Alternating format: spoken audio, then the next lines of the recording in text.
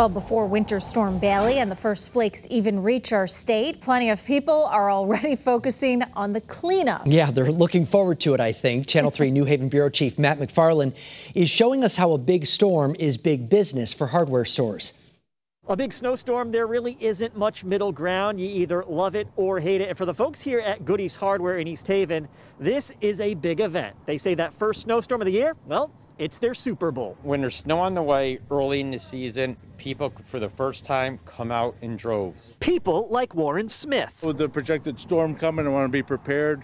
Last year we didn't have any snow, so this year I am ready for it. So he grabbed 2 shovels, one for his business in town and another one for home. And he had plenty of company. Turns out the day before the first big statewide snowfall of the season makes this popular East Haven hardware store a pretty busy place. People are buying shovels, ice melt, spreaders. It's coming. People are really coming in pretty quickly this year. We're fully stocked. We have about 1,000 shovels on hand and about 3,000 bags of ice melt.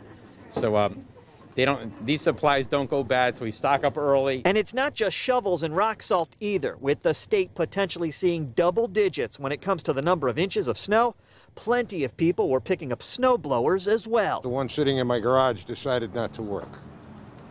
And I'm getting much too old to shovel snow, so go with the easy way. And if you're doing it the hard way with a shovel, Robert says, pace yourself. Remember to take breaks, because for a lot of folks, it's beginning their first time they're shoveling this season. Reporting in East Haven, Matt McFarland, Channel 3 Eyewitness News.